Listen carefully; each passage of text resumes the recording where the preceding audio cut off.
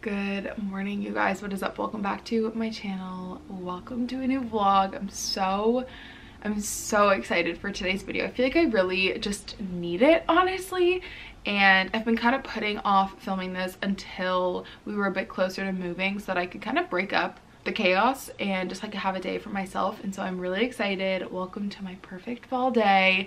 I feel like it's so cheesy, but like every day feels like the perfect fall day because I just love the little things, and like I'm not like a grandiose person, I guess you could say. Honestly, any day is like a great fall day, but today we're just gonna do a bunch of things that I want to do, a bunch of things that I love, and I'm really excited. And if I were to like map out my perfect fall day, I would wake up, well, I'd preferably sleep in, but that's okay because sometimes we can't do that, and I would make a big cup of coffee and I would sit in bed and watch, I'm probably gonna watch Scooby-Doo, let's be real, or like cheesy Halloween movie that Matt doesn't like, because Matt doesn't like Halloween Town and stuff. And there's just like something about being in bed with like all the cozy lights on and a candle and just having a relaxing morning that just, it's so good for the soul. I don't know if anyone can relate to this, but when I'm in bed in the morning, I like flip-flop between like YouTube and reading and watching Netflix. So I like to do a variety of all of my favorite things. And then I'll probably have a nice breakfast. I meal prep some pumpkin chia seed pudding and it's so good, you guys. I can't wait to share, and I'll give you guys the recipe too. It's so good. It just kind of adds a little zhuzh to your chia seed pudding, which can get kind of like boring and bland. And then I would love to just go do a few things that I love. I really wanted to go explore a new small town today. Ottawa has so many, and we might. I have two plans and I'm just gonna see how I feel. I kept putting this video off until I had like the whole day to myself, and it's just not happening right now between work and packing and lawyer appointments and all this stuff. Like, it's just the way it is right now, but I want to make the most of the time that I have. So I have a few hours this afternoon to just kind of do whatever I want. I just don't know if I want to make the trek to like a town 45 minutes to an hour out and feel like pressed for time. So we'll see, but that is one of my favorite things to do because Ottawa has so many small towns surrounding it. And if we don't do that, I would love to go sit at a coffee shop and read for a little bit and maybe order some lunch, which is something I don't normally do. Well, I do go to coffee shops, but I don't normally like order food and stuff. Go to an antique store. I don't know, something about like antiquing on a crisp fall day just feels so perfect. Maybe check out like a used bookstore, obviously, and go for a nice like fall walk. And then spend the afternoon reading with a cup of tea on the couch, take a nap probably, and then just like have a fun date night at home with Matt, make some kind of like fun fall cocktail. I'm just listing all the things we're doing in this video.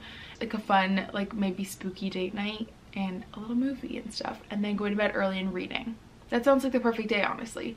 So come along for the adventure. I'm so excited. And with that being said, I am going to cozy up in bed. I feel like I haven't had a good, honestly, like PTO day. I call it UPTO because I don't get paid time off of my job because I'm part-time. But I haven't had like a full day off in a really long time. I've been putting in hours here and there, which I don't mind. It's just the way with, because of like moving and then we're taking a trip right after we move, I just need to kind of get ahead with work, and sometimes you just have to do that. And so I haven't had a good true day off in a hot minute. So I'm really excited about it. And I'm going to veg and relax and chill and do all my favorite things, and I can't wait to take you guys along. So without further ado, let's have a little cozy morning together. I'm at like 90% of my books. I'm really hoping I can finish that this morning, give you guys a review, because who doesn't love a book review in a vlog? And I'm really excited. So let's cozy up, spend the morning together, and yeah. I really want to finish my book. I'm literally, can you guys see my bookmark? I'm so close to being done. So I think I'm gonna hurry up and finish this before I put on a show, because I just like need to know what's gonna happen. I was so tired last night that I could not keep my eyes open. So let's finish this off. Stella has proceeded to literally somehow smush the entire duvet up into this little corner, and I have literally no blanket. What are you doing?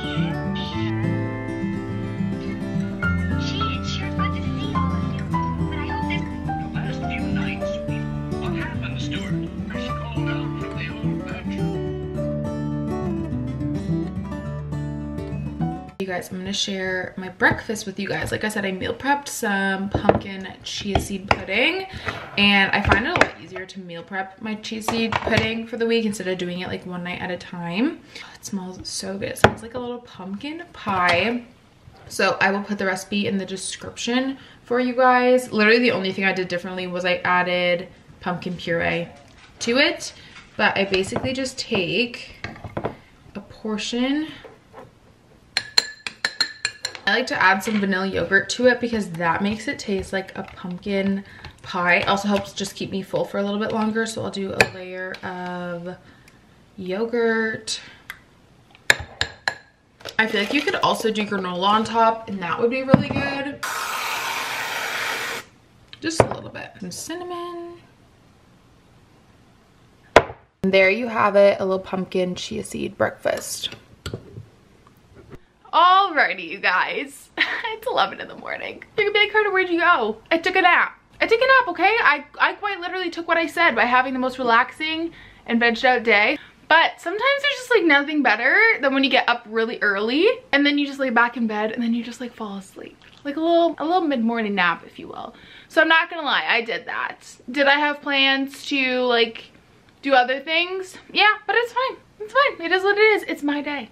I only fell back asleep for like an hour and then I got up and took Sel for a little morning walk. And what else did we do? Oh, I just like curled my hair and put a little bit of makeup on. I haven't put makeup on in like quite a while, so it felt kind of nice to get all dolled up. Now I'm going to get ready for the day and head out on our little adventure. Truthfully, I don't think I'm in the mood to like drive an hour or like 45 minutes away to a small town because I would like to spend the majority of my afternoon reading. So my plan is we're gonna get ready. I think I might like honestly like dress up a little, aka not wear leggings and an oversized t-shirt. And we're gonna do as follows. We're gonna go to Drip House because they have a really cute seasonal menu and I just love Drip House. Then we're gonna go to an antique store that I've never been to, but once again, the thought of antiquing just sounds great. I'm going to not go in Black Squirrel, even though it's gonna be very difficult because it's my favorite used bookstore because I was literally just there last week. And I'm gonna resist the urge to go in. I'm really gonna do it. And then I would like to go to Manatic because it's kind of like a big like circle. Like I'm here and then we're going this way and then Manatic's like this and it's like kind of on the way back. I don't know, we'll see where the day takes us. And then we're gonna end with Manatic because I went to Manatic last year for my perfect fall day and it's truly like the quintessential small town, except there's not really too much to do there except walk around and maybe get like a little treat and go to there. They have a really great used bookstore. So that's the plan. And then we're gonna come home. Oh, I did also finish my book. And then I really wanted to make those skeleton pizzas tonight that you see on, well, everyone's getting their inspiration from Universal Studios because they do it for Horror Nights. But I couldn't find a skeleton mold. So I got a pumpkin one, so like pumpkin little pizzas. And then we have a ton of apple cider left from our little fall weekend. So I think we're gonna do an apple cider margarita and an apple cider spritz. That sounds really, really yummy. I wanted to do an apple cider Moscow Mule, but I don't have any vodka. So anyways, I need to pick out my next read and I can't decide between 6 books actually because I have Starling House downstairs, which I'll probably end up starting. First we have Assistant to the Villain, and the only reason I now want to start this is because I saw someone say that this ends on like a mega cliffhanger. So I don't know, like does the girl fall in love with the villain? I'm kind of thinking. Also, I got the red sprayed edge version from Indigo and I really cannot stand it. I don't like it at all. It does not look good in my opinion. So there's that.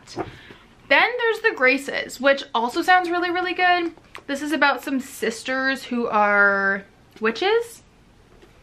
And it just sounds like a good YA read. I know this also sounds really good. But I know that I don't have to read them all today. Like I do have some time.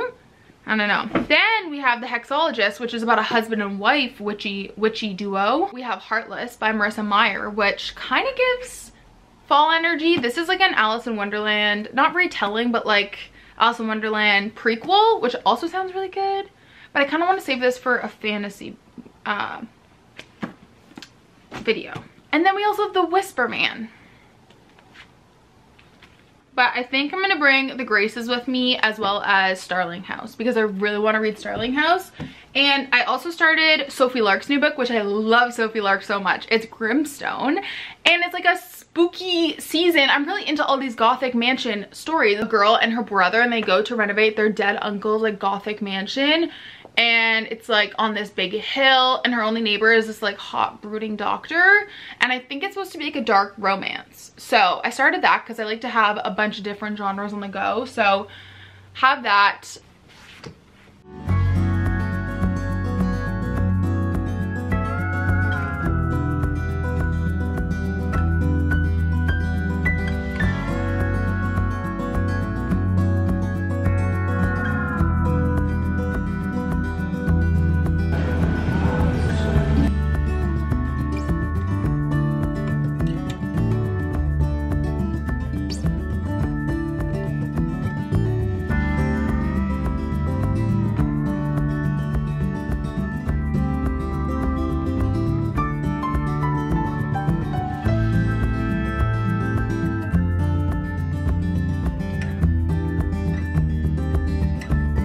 Ended up spending like 45 minutes in the coffee shop.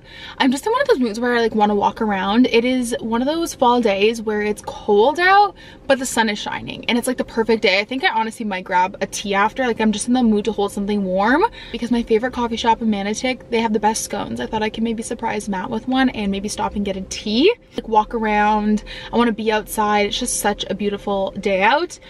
I started Starling House, and so far I am loving it. I'm only about 4 chapters in, but whenever I see like a gothic fantasy, I'm very weary, because you guys know in my brain fantasy doesn't work unless it's urban fantasy. Urban fantasy is the only fantasy my brain can comprehend. Like world building in foreign worlds, my brain does not understand it. I was a little hesitant about this because I know that Alex E. Harrow is mainly like a sci-fi fantasy writer, but this book is so good so far. I'm really liking it. About Opal, who is a like high school dropout. Her mother is dead. She's taking care of her younger brother, and they live in this town called Eden, Kentucky. They live like in a motel. She works like a minimum wage part-time job. Basically, the town is known for having bad luck, and it's also known for being the hometown of E. Starling, who is basically a 19th century author of a like ghost story gothic horror novel. And basically the author disappeared like 100 years ago and left behind this giant gothic mansion that has been like untouched since the author disappeared. It's all about her journey through the house. I'm assuming the house is like haunted, and yeah, so far so good. I really love Alex E. Harrow's writing and prose, and I just want to like get home and read this honestly, but I know that I have all evening to read this, so immaculate flop for a new book. So anyways, that is the update. But my mom and I actually went to Merrickville the other day, which Merrickville is like the quintessential, I just said that about Manotick, but Merrickville is also a really great small town to visit, especially during spooky season, because all of their stores decorate with pumpkins, and they have like a really cute witchy candle store. So I took some clips there. I wasn't sure where I was going to put it in, but I figured I'd put it into this video. If you guys live in the Ottawa area and you're looking for ideas for a day trip, either in the fall or any other time of year, it's like one of our favorite spots. So anyways, I wanted to include that footage because it's super fall and cozy and spooky. So yeah, let's do it.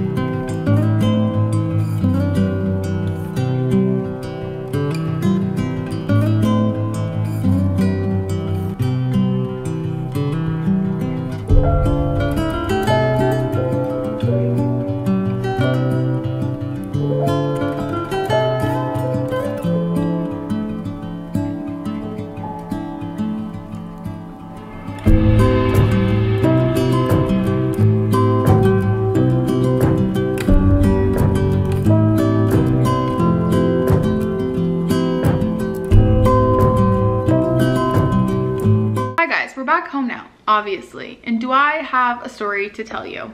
This is supposed to be the perfect day vlog, but ironically it's not, which I guess is just life. It happens. But we finished up at Drip House. We're in the car, we're chatting, yada, yada, yada.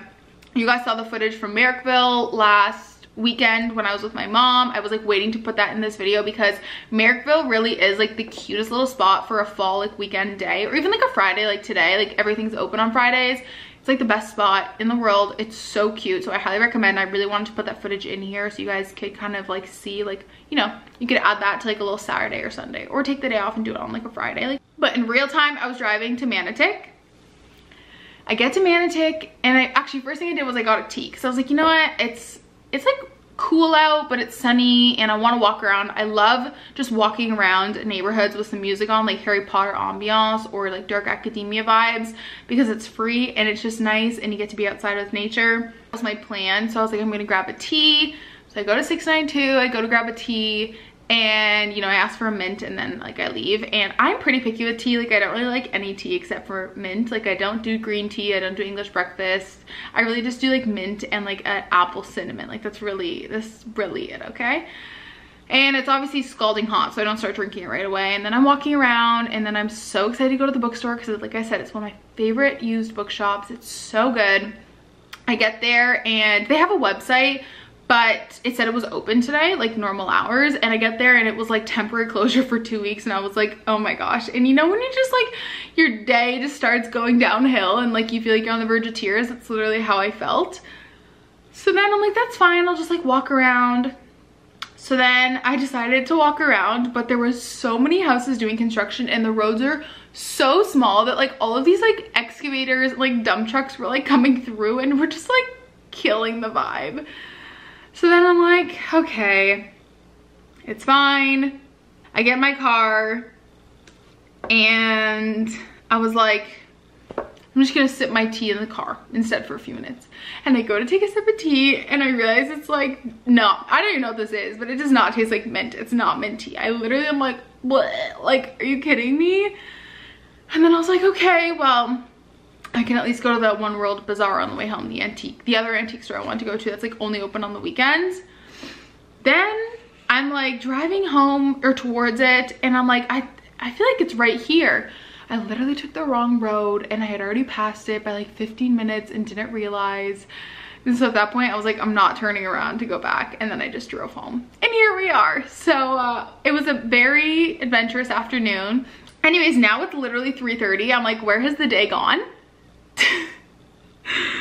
And at first I was like, I am not uploading this. This is like so far from the perfect fall day. Like I feel like the day is just flying by, and I haven't gotten to do everything I wanted to do, but that's life.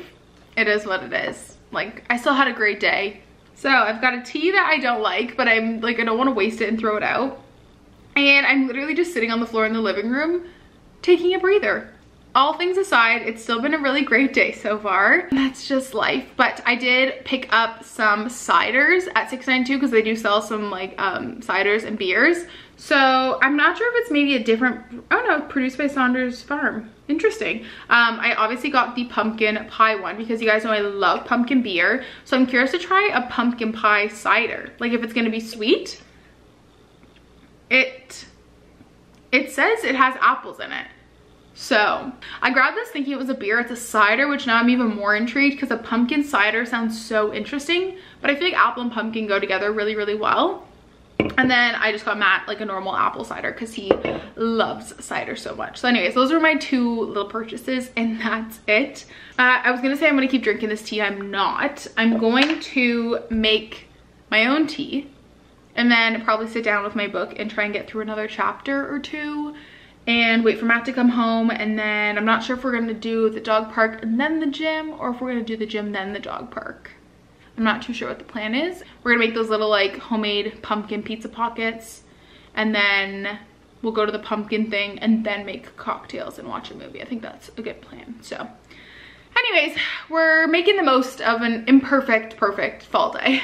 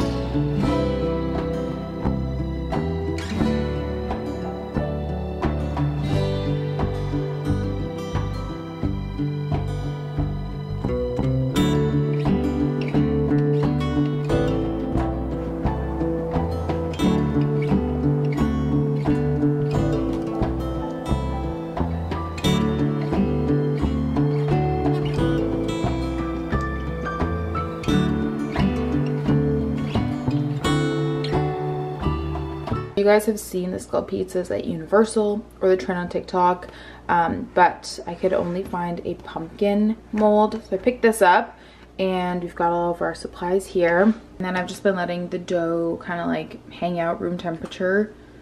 Just because it's the Pillsbury one, I find you have to let it like sit for a little bit. But we're gonna try this out. I sliced it.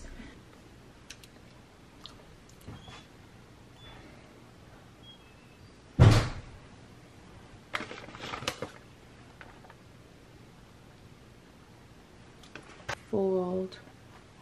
Yeah.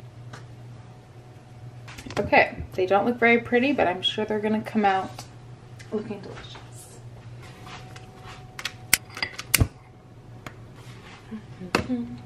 We're gonna do 2 different beverages. We're gonna do an apple cider spritz, and then we're gonna do an apple cider margarita. And I'm gonna show you guys both.